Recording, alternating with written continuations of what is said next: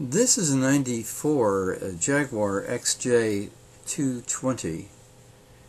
Here are the specifics of the car. 281 were made, 217 top speed, 549 horsepower from a twin-turbo 6-cylinder.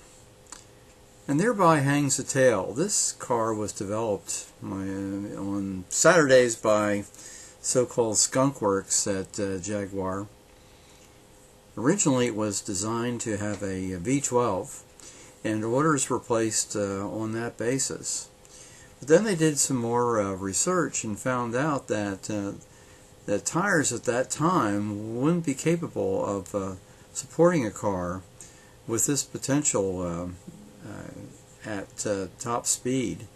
So they would have to do something to change that, and that thing was to reduce weight.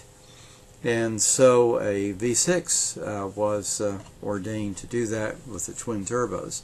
And actually it performed better than the V12 would have performed.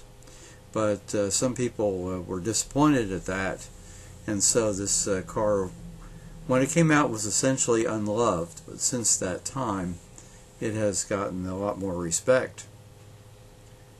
And interestingly, I'm including an article from Jalopnik about the car and the derivation of that motor. Originally it came from the Rover V8, which of course was the Buick V8, or a modification of it.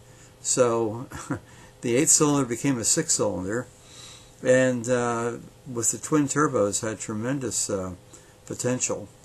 The chassis and the body is aluminum here, so they're trying to cut down the weight. But again, it dictated that a V6 would be installed rather than a V12.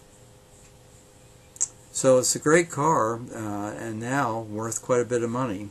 But at one point, they weren't looked upon so favorably. But now, upon in retrospect, they're given some of the respect that they should have had.